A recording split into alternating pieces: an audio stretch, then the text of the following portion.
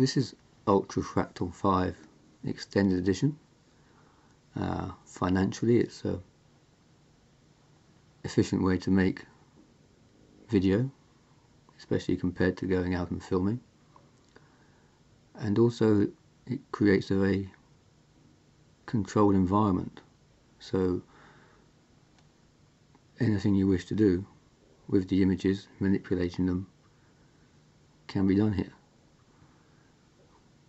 I've opened a couple of files to just demonstrate what the interface looks like.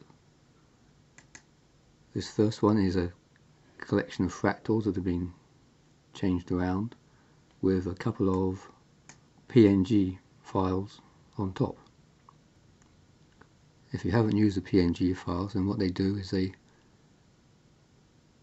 have opacity around them, so the picture of the head is just a picture of a head. It was generated in a 3D program, but you can do similar with Photoshop and create text files like this one. So that's kind of how that works. You just put it on top and then you can see everything behind. If you like to just mash things up a bit, then you can have something more like this, which is just has an image on the front. The way that it reacts with the other files underneath is called HLS addition. If I set it to normal, it comes back to being some kind of fractal. I'm not sure how it was generated, but so blended in, it just gives that. The way to import a picture is you can duplicate a layer, you go to formula, it has to be on pixel, you go to outside, and it has to be image. So when you click on that, you'd be in the standard UCL and it says image. So to load the image you like, again another PNG, open it up, change it to normal, and you get a clear picture on the top.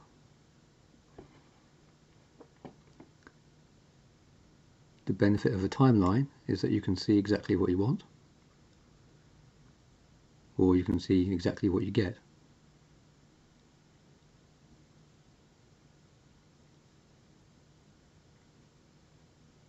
It's a little bit slow in rendering, as you'd probably know, fractals take up a lot of processing.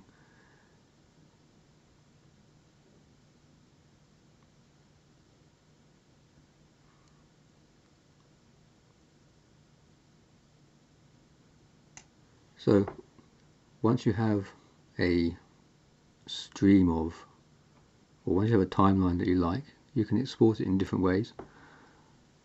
I rarely use the AVI output. I nearly always go for PNG files. They seem to work well in the video programs. So fractal, render the disk, you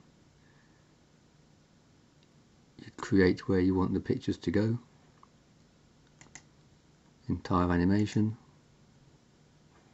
click OK, and it just starts rendering your images. Some things to look out for when you're doing this are going to be the image size.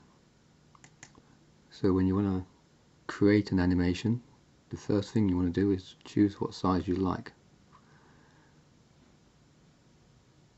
And once you've done that, the other thing you want to look at is the quality of the fractal, or the iterations as it's called.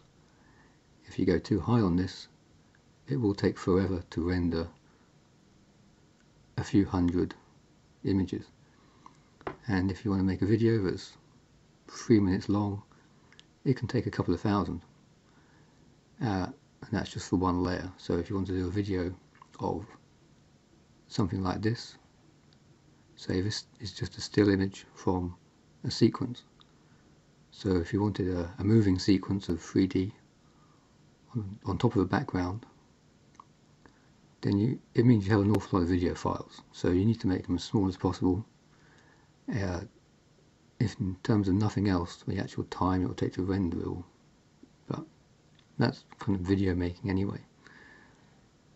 In terms of just using this program, I find it's very useful. You get all sorts of different colours and patterns come out. This head, in fact, I remapped it with its background, so it kind of looks the same as the background that it has. And even if you're not making video and you just want to do stills, then this gives you an awful lot of permutations to think, oh yeah, I like that one, you know, as opposed to something else.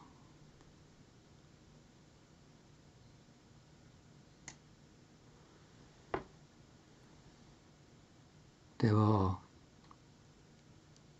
an almost infinite amount of things you can do with this. You can take an image and remap it with different parameters. So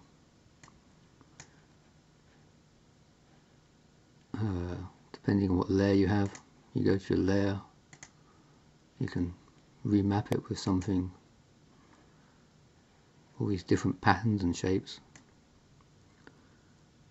The lake's quite interesting, so it looks like a reflection.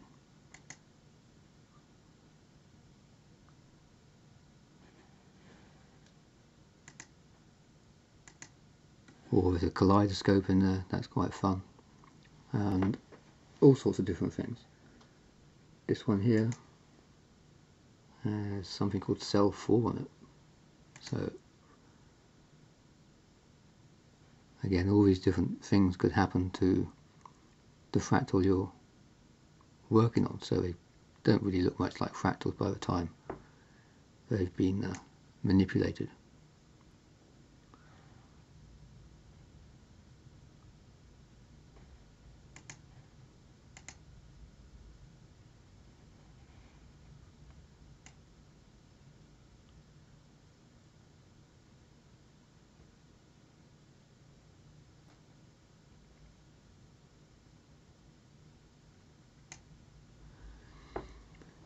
So that's a very brief look at Ultra Fractal 5, and if you're serious about your video making, it's probably worth investing in.